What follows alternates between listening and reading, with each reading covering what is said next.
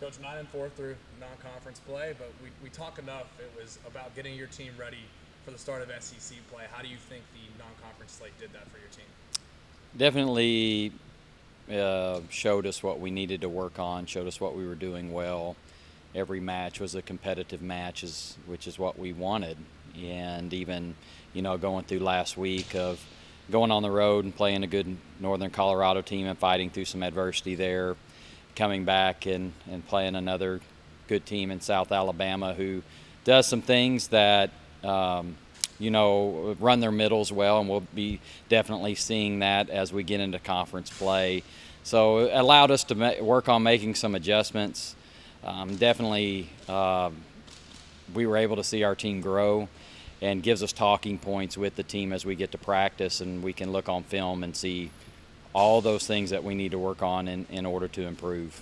Yeah, I ask you these intangible questions all the time, but you say the things you got to work on. So what's something that you saw from that? Like, this is an area we really need to improve on. And what's an area of your team you learned is a strength that you may not have known before the start of the season? Sure, I think for sure our consistency has been an issue, and we've come out really well in 3 of the 4 matches that we've lost. We've won the first set, and in those we've won the first set pretty convincingly. So how do we maintain that consistency as we go throughout the match? And other teams are going to make adjustments, and especially as we get into SEC play, when you're scouted so well that they know what your strengths are, and they're going to try to take those away a whole lot earlier than some non-conference teams that are preparing for 2, 3, sometimes 4 teams on a weekend. So I think that's been our number one objective right now is getting better as far as, especially from an attacking standpoint. Sometimes we came out in the first set against South Alabama, had 19 kills and hit like 400. And then in the next set we have 11 and hit like 150, something like that. So we've really got to find probably just a balance somewhere in between, because I really feel like if we're hitting in that 250, 260 range, we're going to be competitive. And when I mean competitive, we can beat anybody if we can just stay at a decent level. It doesn't even have to be at just this high level all the time. Of course, that's what we're shooting for. But and I think one thing that we've seen as a team throughout the preseason is that we have some good depth, and we've had some good play off the bench from our middles. And when we went to a modified 5-1, having Caitlin coming off the bench is nice. So I think that's one thing that we've seen from night to night is, in Northern Colorado last weekend when Nayo had to sit out with an injury and Delaney stepped in and played, and again we got the sweep. So we've put a lot of players in different positions, and they've all responded really well, and we know that we can run a 6-2 or a 5-1 and be successful doing either. So what's different about SEC play? We've talked about how you got a young team. What are they going to find out on Friday when they step on the floor? I think we're still, as a program, fighting our way up.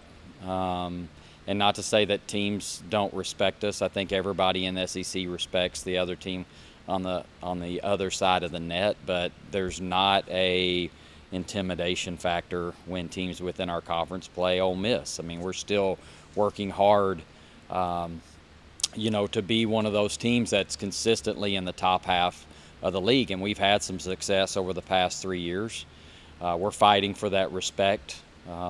Hopefully this will be a breakthrough year for us, but we're going to see teams that are going to be very physical, for the most part are going to be bigger than most of the teams that we played in the preseason. And it's just I think in my opinion, outside of Florida and Kentucky at this point, it's going to be a dogfight the rest of the way, and you better be prepared and do the right things every single match, because again, there's not going to be an easy match in the conference. We will not out-talent anybody, so you better come mentally prepared to play. At the same time, with some youth that are going to find all this out this weekend, Kate, Lexi, Caroline, what's it like having some of that veteran leadership to lean on as you go into conference play? Well, I mean, that you can't, you can't train that. That's not something that you can do in a practice type situation. It's only something that our young players will have to go through, just like they did, just like Kate, Lexi, Caroline, like you said. They're going to have to go through that process, and it takes a while. But it's really nice to have the leadership that's out there that can talk the young players through it and just help them understand that, again, we're going to get pressed in some of these matches, and how patient can we be, and how can we keep our emotions intact when the other team is playing well and going on a run.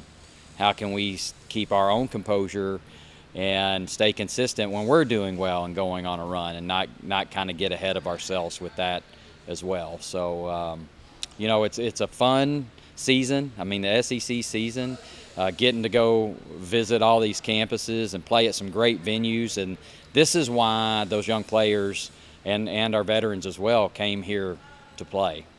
Let's get a quick preview of the two opponents this weekend. Auburn, they're going to be strong at setter and libero, plus they've got some really talented hitters all over the net. So what do you expect from the Tigers on Friday?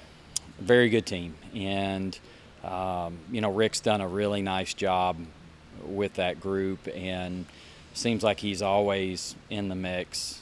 Gets a couple of victories against some of the top teams in the conference, so the talent's there. And then they've played a really tough schedule and done very well with that, so they're going to be coming in highly confident. Run the middles well. We're going to have to defend that. We're going to have to serve tough, try to get them out of system some, get them out of their comfort zone. They're going to do the same to us. So I think it's going to come down to which team can play lower error but stay aggressive will be the one that comes out on top in that one. And then Alabama on Sunday. It seems like that's a match that is just always so competitive and evenly matched every time these two teams meet. Sure, we've had a lot of success against Alabama since I've been here, but a lot of them we've eked out. So, I mean, we expect the same thing again. And again, another good coach. Ed does a good job with his group. A lot of new players on his squad, a lot of freshmen out there. So, our focus right now, 100% is going to be Auburn, and then we'll turn around and try to get ready for that Alabama match. And then we have another quick turnaround with Mississippi State. It's kind of an interesting first weekend for us, but I think it's a weekend that if we come out and play well, we'll have a lot of opportunities to get some wins.